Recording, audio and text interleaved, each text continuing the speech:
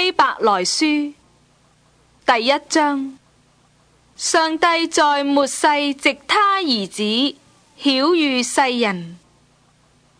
上帝既在古時藉着眾先知多次多方的曉諭列祖，就在這末世藉着他兒子曉諭我們，又早已立他為承受萬有的，也曾藉着他創造諸世界。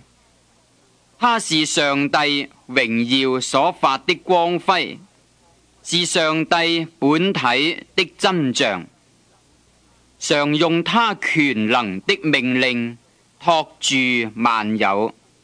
他洗淨了人的罪，就坐在高天至大者的右邊。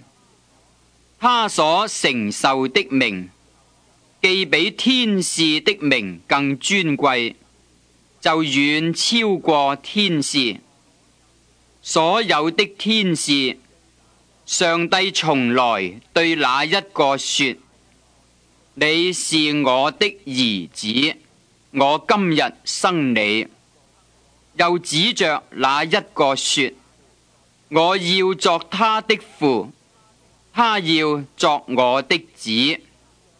再者，上帝使長子到世上來的時候，就說：上帝的使者都要拜他。論到使者，又說：上帝以風為使者，以火焰為僕役。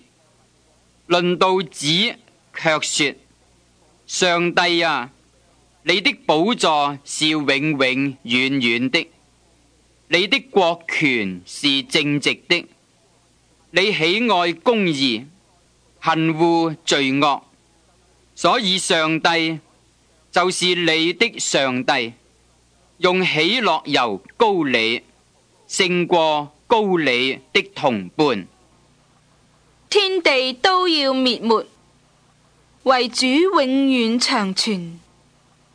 又說：主啊，你起初立了地的根基，天也是你手所造的，天地都要滅沒，你卻要長存。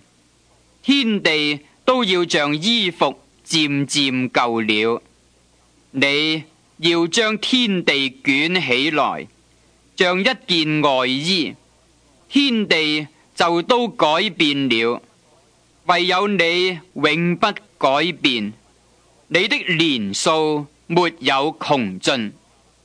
所有的天使，上帝從來對那一個說：你坐在我的右邊，等我使你仇敵作你的腳凳。天使豈不都是服役的靈，奉差遣為那將要承受救恩的人效力麼？